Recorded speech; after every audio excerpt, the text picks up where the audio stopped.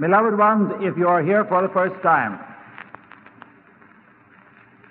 and have not known anything about this work, all mankind have sought throughout the centuries to find their source from which comes their life. The Ascended Masters have brought forth this chart that gives you the correct eye picture of your connection with your own individualized God presence, the mighty I Am that is the source of all life, energy, intelligence, and activity of every human being that's embodied in the physical world. Therefore, if you will understand and see how, instead of the old idea, how can I make my permanent contact with God, the truth is you never were disconnected. You never would be disconnected from the presence of life and have a physical body. Therefore, as you observe this and the explanation, you will see why the Ascended Masters are the authority and why you can, if you choose to study and apply this great law, release a greater power of intelligence and energy than you have yet experienced in your life. The lower figure in the chart represents your human or flesh body. The upper figure, the mighty I Am presence, the individualized presence of God, and the ray of light and energy coming from the heart of the presence through the top of your head, anchoring within your physical heart, is the light, the substance, the intelligence, the energy, and the activity by which your human form exists and moves about. Without that ray of light and energy, there would be no human forms here. There would be nothing to supply life or sustain it. And the need of mankind today is to have a sustaining power in their activities, and there is no sustaining power without the knowledge of this mighty I Am presence, the source of all life. Therefore, between your flesh body and your mighty I Am presence is your higher mental body, a form just as tangible in its own octave as your flesh body is here. It is your discriminating, selective intelligence, knows the perfection which the presence is, and knows the imperfection with which you have surrounded your physical body. And that is the provision which the mighty I Am presence has made, the individualized presence of God, to give you assistance in the human octave. Because the mighty I Am presence as it stands with the unascended being knows nothing about your difficulties down here. But your higher mental body does, knows both conditions, knows the perfection of which the presence is, and knows the imperfection you have drawn about you, but will not accept it into its world. Therefore, the only imperfection that exists is in the human octave, from the surface of the earth to approximately 7,000 feet. Therefore, beloved ones, when you have before you this clear, definite eye picture of your reality, you will see and know how different is everything in life than you had anticipated before. When your attention goes from your heart and brain activity to the present, and that ray of light and energy intensifies and expands, the radiance is thrown out, which you see there about the figure, and you can call the mighty I Am presence to make that an invincible tube of light about you.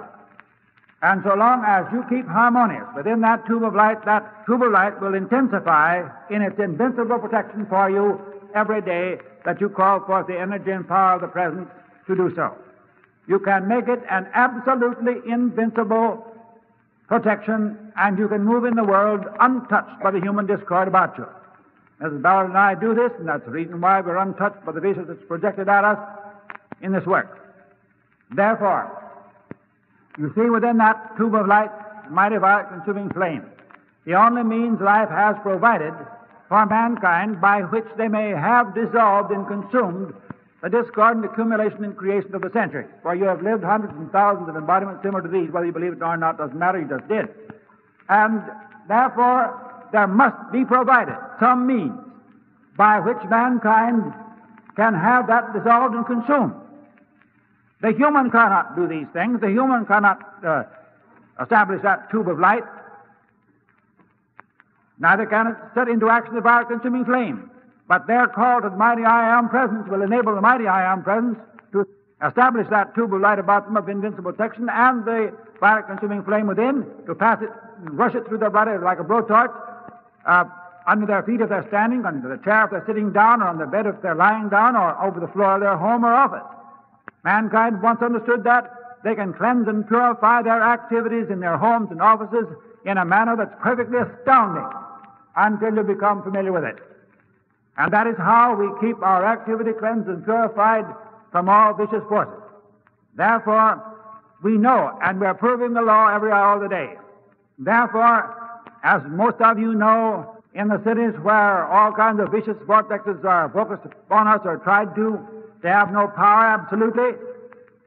And therefore, we go serenely along doing our work, pouring out our love and blessings upon all mankind, and the people that are vicious just reap it back. That's all. Now then, when you see the power of light, all forces of light that you deal with, all force of life is the power of light, self-luminous intelligence substance. And it's more than a principle. It is a substance. And all life, you are dealing with substance which is vibration and substance, and vibration sets it in action. Therefore, when you see there before you your source that rests above every human being, and you can understand how in that great search for centuries and having forgotten that presence, that you have not had but a fragmentary part of that energy flowing into your body. And now observe, all kinds of teaching almost have said that God was within, that Christ was within, the Christ within. Oh, that's very true. But how much of it? If all of God or Christ within was there within the physical body, the body would be perfect. And we wouldn't be here. Dear ones, you are only using less than 10% of the great God presence which you can call forth into action. And therefore, God is within, but the greater part of God is above you, individualized, whose mighty intelligence gives you life and energy and activity to the physical body. And once you understand that, and we are daily and hourly proving that in drawing forth greater and greater perfection and power and energy and protection, and therefore we are living proof of this great law which Saint Germain brought forth. Therefore, you see the radiance around the upper figure. That's the accumulation of good which you have created during the centuries and the thousands of embodiments which you've lived. Now then, these two activities refer to your activity in the outer world. Now let us take up the goal of mankind. When your attention goes from your heart and brain activity to the presence and that ray of light and energy intensifies and expands, whether you know it or not, in every cell of your body is a point of light which is the light pattern upon which your physical structure is held. And when your attention is held to the presence and that ray of light and energy intensifies and expands, at the base of your brain is the distributing point where the threads of light go to the cells of the body. And when your attention is held there long enough, and the expansion of the points of light within the cells of your body dissolves the density with which you have clothed those points of light by discord in your feelings. That's the only reason the body is dense as it is today, by discord registered in the feelings. And therefore, when you have held your attention long enough upon the presence and earnest enough, and that density is enough dissolved, the earth will lose its attraction for the human form, and the purified physical body ascends into the higher mental body, where the transformation from the human into the divine takes place, and all appearance of age will leave the form, the clothing dissolve into that of the higher octave, when a great ray of dazzling white light descends from the presence, and the purified physical body absorbed into the higher mental body ascends into the mighty I Am presence, when the individual becomes the ascended being, just as Jesus, Saint Germain, and the others are. I witnessed that, the Ascension 3 times in America since 29, and know exactly what I'm talking about. Therefore, dear ones, if you haven't known of this, don't say it isn't true, because I saw it. And therefore, when you understand that all the forces mankind are using of any consequence are invisible, this presence to most people is invisible, but it's very tangible. So is the higher mental body. Therefore, all the forces that come into action act through your feeling world before it finds outer expression. Therefore, as you understand that and realize, as you observe this chart, and there isn't anything on the face of the earth more important today than this chart to mankind, because it gives you the eye picture and brings the three faculties that you are using every moment of your life into balanced activity, which is your attention, your vision, your physical sight, and your power qualification, which is an activity within the feeling. When your attention is upon that presence, upon that chart, all those faculties are acting in absolute balanced, all-powerful activity. Therefore, you see and understand how the attention, your vision, has been looking out upon the outer world of appearance and accepting the limitations and imperfections that's there, causing it to come again and act in your world. Now then, we reverse all that, and we say to the appearance world, you have no power, get out. Mighty I am, brethren, take command of this mind and body, produce your perfection and hold your dominion there. And it proceeds to do it. Therefore, mankind is no longer subject to the mistakes and conditions which they have accumulated, although they are at fault in having done so. But if you will honestly and earnestly, sincerely call on the law of forgiveness for all mistakes, then as you call the mighty I am present into action, you have fulfilled the law and can bring forth at your call mighty perfection, and first will come the great peace and rest and harmony in your feelings, in the happiness and the courage and strength. And then as you gain in that confidence, in your presence will come forth that mighty invincible power of light, as you call it forth into action and go out into your world that harmonizes and produces perfection and brings about the successful achievement of mankind. And there's not a person sitting in this room that would take and understand that and apply it with honest, earnest sincerity, and could not focus their attention upon any given objective that was constructive and win success if they'll hold their attention upon it. Dear people, when your attention is upon a thing, your life is feeding into it. And behold, if your attention is upon destructive, limiting things, you will experience that back because it comes back on your life stream because your attention connected you with it. And if you want perfection, you've got to put your attention where it is. And the only place it exists is to the mighty I am presence and the ascended master octave. Now remember, there's nothing psychic or spiritualistic about this work. Get that. And the ascended master is not a disembodied spirit. The ascended master is far beyond the disembodied spirit as light is beyond darkness. They have purified the physical body and ascended with it. Therefore, they're wholly perfect beings. Nothing whatsoever to do with disembodied spirit. And I want you to understand that. A lot of people have accused this work of being psychic. It's false, absolutely. It hasn't anything to do with psychic work. Therefore, it is the light of life, the power of life, the light of God, set into action by consciously calling it forth by conscious application. Therefore, beloved people, you have before you the key of life, the power of life, which you can call into action. And if human minds and intellects are too stubborn to believe and too stubborn to investigate and apply that law and try it out, well, then they can stay on their chain. That's their party. But the law of life is before you. And it's honest and sincere. So are we. And therefore, if you want the law, the application, it is there before you for your blessing and can't produce anything else.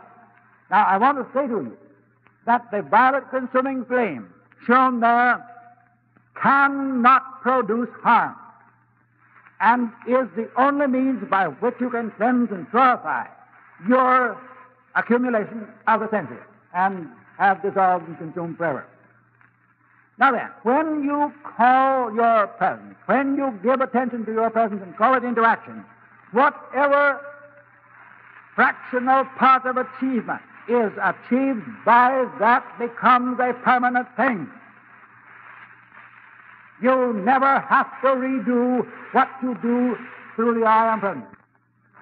Therefore, if you will really give attention and want to be free, the way is open.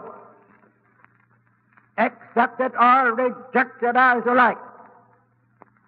If you accept it, your freedom is assured. If you reject it, you will remain in your chains and limitations. Dear people, every one of you have lived thousands, hundreds, and thousands of embodiments similar to these, every time accumulating more or less discord. Now, whatever discord you have accumulated from the beginning, since you left the great light, belongs to you. You can't run away from it. Therefore, it belongs in your world. Now then, for the first time in a very long period, the understanding of the use of the violet consuming flame has been brought by St. Germain into the outer world. It's the only means that life has provided by which you can have consumed for you every particle of that discord you've drawn about you through the centuries. Now understand this, dear people, because this is absolutely the law of life and this is the truth. There is no other means that will dissolve that for you but to call the presence into action, to set that violet consuming flame into action under your feet, if you're standing, under your chair, if you're sitting down, under your bed, if you're lying down, or over the floor of your home or your office. Then the presence does that and will dissolve and keep dissolved, if you call it to be sustained, every particle of discordant accumulation. Now, all this is quality about you and in your feeling world. And as that is consumed, you will find yourself absolutely free from the pressure of your own creation. And remember, St. Germain has said repeatedly 10 times the pressure of the atmosphere of earth. Think of it. No wonder people are bowed down like that. I'm telling you.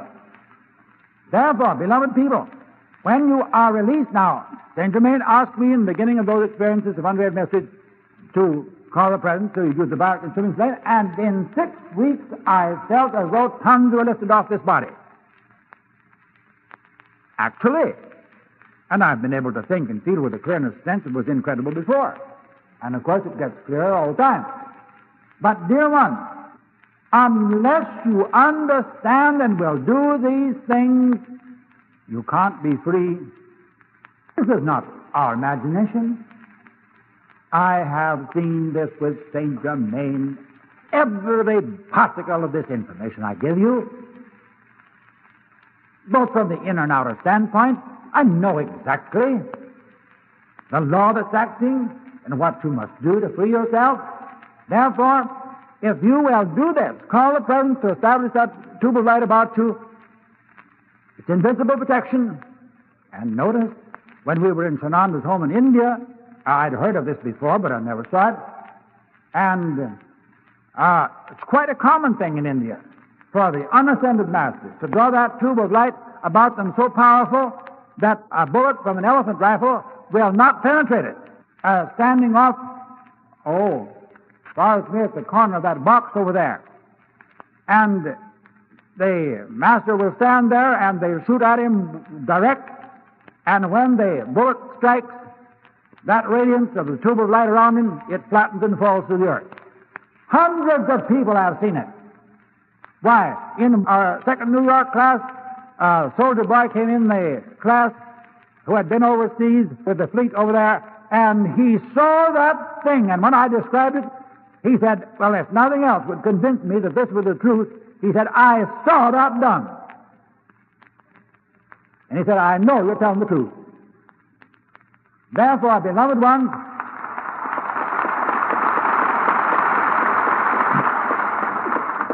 for the instructions, Sananda showed us the same thing when we were there, Bob Nix, and Pearl and I. Therefore, these things are reality, dear ones. Do you think I'd waste my time in talking about these things if it wasn't true? Good heavens, what would be the reason for it? There wouldn't be any. And therefore, I call attention to these things because it's vital. And it's far more vital than food when you get hungry. Don't forget that. You could go a good while without eating. Maybe you don't think so. I went a long while on one sandwich today, hamburgers at that.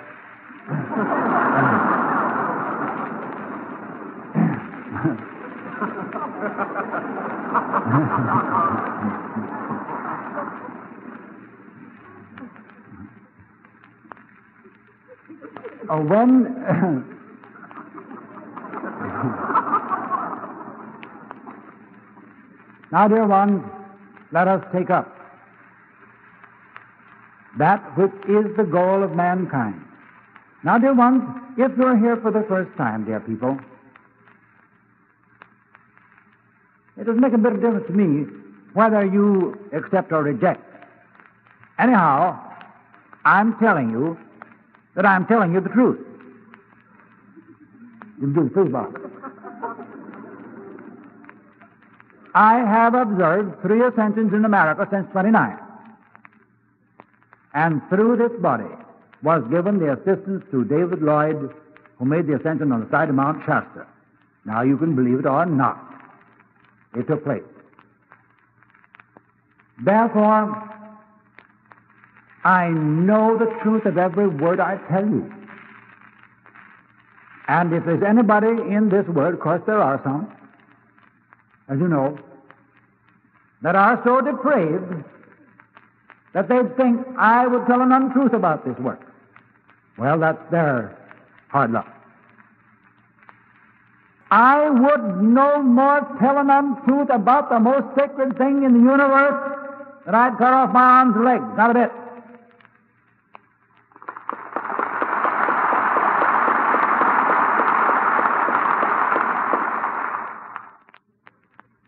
Mr. Rayburn, after his first visit to the Cave of Symbols, when he came there for the further work, the light each time became more and more vivid through the flesh of his body, and through his clothing, from his heart, the radiance was visible to anybody's physical sight. Therefore, just before his ascension, from his feet to his head, the light shone through his face, just like the light through an alabaster vase. Now, that is why, when you use that statement, mighty iron presence expand light within every cell of my body, I tell you, dear people, you have no idea what a powerful, magnificent thing that is.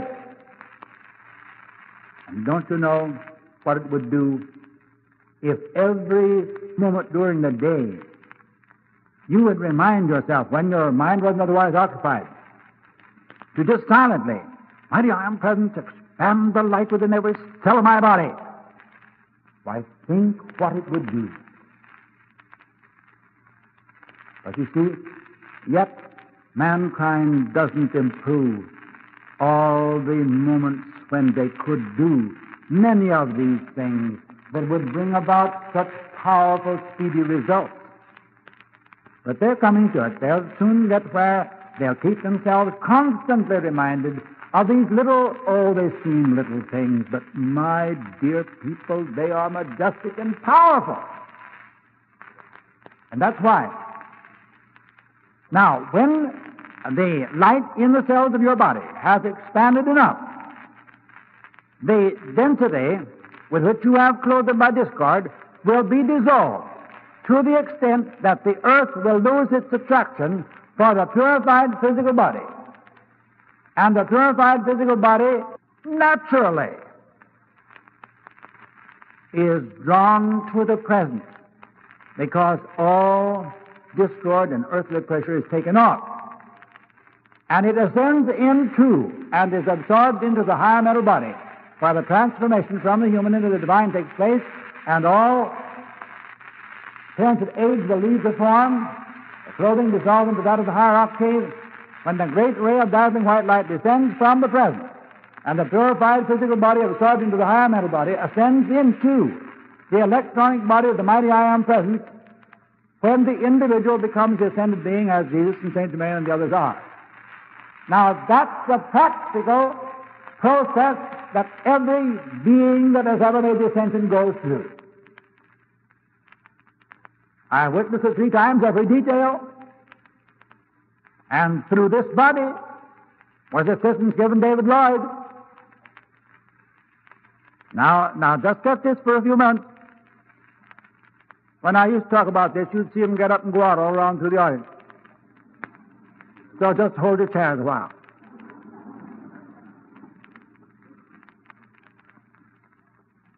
I can't go in just very briefly to call your attention to this. But, dear people, right through this body, right here, was given that assistance.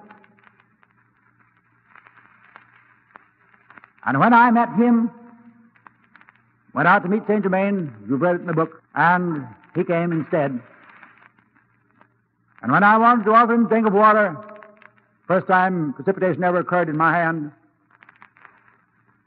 and I reached for the cup, and instead came in my hand this crystal cup. My astonishment was far greater than his. And as we stood there watching it, he was just transfixed. It filled with this marvelous liquid. And as soon as he saw that was filled, he seized it like that with both hands and drank it just as fast as he could. I had not had the explanation from him yet. What had occurred is given there in the book. And then he became very calm and quiet, and then related to me what had been told him by the master in India. In all those years of search, just think of it. The very fragmentary information which was given him, and yet he followed that out. A man in India had told him that on a great mountain in North America he'd find a man with a crystal cup, and when he had found him, he would find the man who could assist him to the ascension. That was the information. And when he came there and saw me, and I thought it was somebody on a hike like to meet people, and he, of course, knew far more about it than I did. And when he saw this in my hand, then he knew his search was finished. Now notice, this is the point I want to get to you. I'm not concerned whether you believe it or not. But this is the point. I do not consider that I had anything whatsoever to do about it, intellectually or physically. When he said to me, described this, and I said to him, well, what am I supposed to do? I had many more ideas than you have. And mark these words. He said, ask the God in you who does know. And he said that with such power that it was just like I was stiffened, and my whole human self just receded out of the way. And the light from my presence came down as far as my heart and my arms, these arms, my head and chest and arms were such a blazing light you couldn't look into it at first. And as my hands went out and took his, in a few moments his feet left the earth. And as far as my hands would reach, and then his hands let go, and he continued until his feet was perhaps 18, 20 feet above my head. And he stood there in the atmosphere when this transformation that I have described to you took place. And then this great dazzling ray of white light descended from the presence. Now mark you, I didn't see the presence, I only saw the ray of light. And he disappeared within it. But before he disappeared within that ray of light, he spoke those words recorded there to me. And it was a long time to me. I never heard from him. And I wondered sometimes why. Well, it is only comparatively recent that he explained. And he said, my love and gratitude to you was so great, I did not dare come near you for a time. And dear one, think, he is constantly ministering in these classes. David Lloyd was an Englishman. He and his father, as he as a lad, was in South Africa, where his father was killed, and for the sake of expression, I would say perhaps I have no such friend in the universe as he.